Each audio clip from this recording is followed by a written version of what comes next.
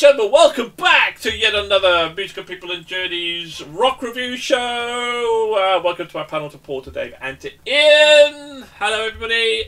Hello. Hello. So, this is the 8th album this month that we're reviewing with this wonderful posse, and we are going to rate them out of 5. And today's album that we are listening to is Ex-Ambassadors and their film Townie. We'll rate it out of 5 secretly. We have already rated it, and then we'll have our results show, which will be coming after this one, for you to tune in and find out whether or not they reached the album of the month, and or whether they even got into our album of the year, or even to our Hall of Fame. But there we go. Anyway, who are Ex-Ambassadors? Stylized as XA, an American pop rock band from Ithaca, New York, that consists of lead vocals Sam Harris, keyboard Casey Harris, drummer Adam Levin. Russ Flynn is a touring member and plays a guitar and bass, and most notable songs include Jungle, Renegades and Unsteady. The band's full debut album VHS was released in June 30th, 2015. The second album, Ryan, came out in 2019. Their third album, The Beautiful Liar, was issued in 2021. Their fourth album, Townie, is now out. Ex-Ambassadors. Let's start with you then, Ian. What did you think of Ex-Ambassadors and Townie? Was it your cup of tea, my friend? Yeah, it was. Generically speaking, no. But this album, generically, what I mean is generally speaking, right. Sorry. No. Yeah, it's okay. But this album, I thought, really brought a lot. It was a lot of energy. It's just, again, obviously the last album we're reviewing. So we're talking at the end, getting on towards hour 5 now of the journey up to Scotland. And we need some energy. We need some kick. It's great. Whatever comes, but oh man, this really helped us get over the finish line. It was really good. It was full of energy, great guitar licks in it. The vocals I thought were brilliant. I really enjoyed the vocals. They were good to listen to, and never heard of them before. And I enjoyed, and looking forward to some more stuff. Again, not the best album ever, but I really enjoyed it, and definitely worth a good driving album. Very good driving album. Definitely. I was just trying to quickly get on just because there were a couple of tracks that I really liked. I also thought these were just get the band name again, it's just gone from my head. What Blacktop Mojo would like to be, I think. If that's fun. They filled in the gaps what that lacked. I think it's Fallout and Women's Jeans.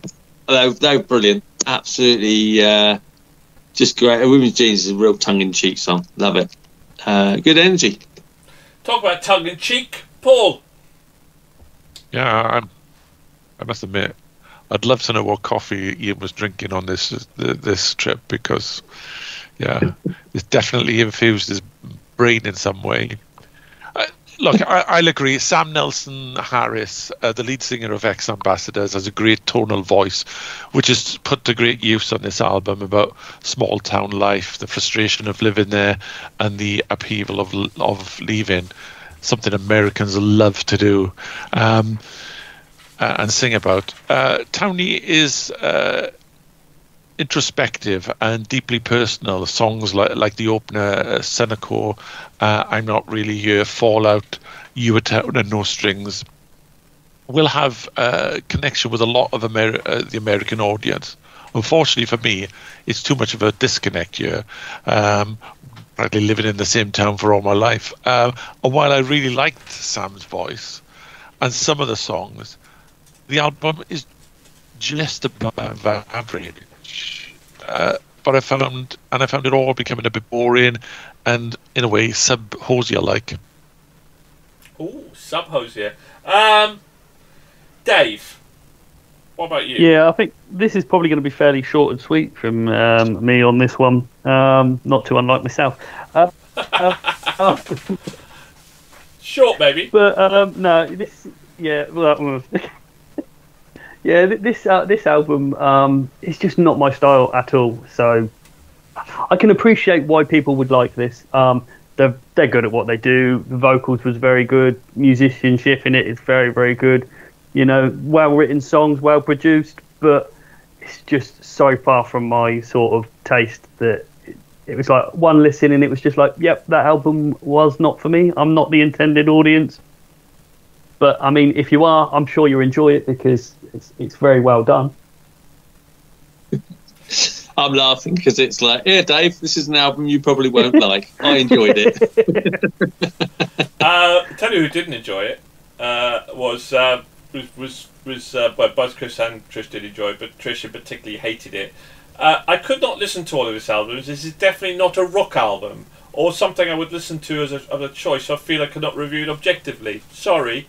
Well, obviously it's a journey, but I would definitely say it's a mellow rock album. I wouldn't say it's not a rock album. I think it's a very mellow rock album. And actually, in fairness to it, I'm caught in two lands with this one because 3 of their songs made it to my cool playlist. Right? 3 of their songs, which was Sunoco, Smoke on the Highway, and I'm Not Really Here, were really upbeat, were really cool, loved them, and made my playlist. Now, when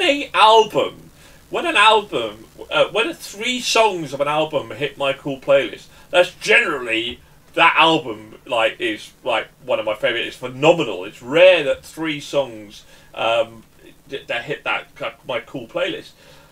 But after that, I can't really say anything massively positive other than it was okay. It was all right. It was a bit generic. It was fine. It was nice. It was very pleasant to listen to, and it was a very nice album. So it was one of those albums for me where I can pick out or select hit songs, which I love and will play again. Not necessarily kind of play the whole album, but I thought it was solid, and I thought it was really nice and mellow. And I think you've got to certainly be in the right frame of mind playing it, and I perfectly agree with Ian that it's probably a very cool driving song.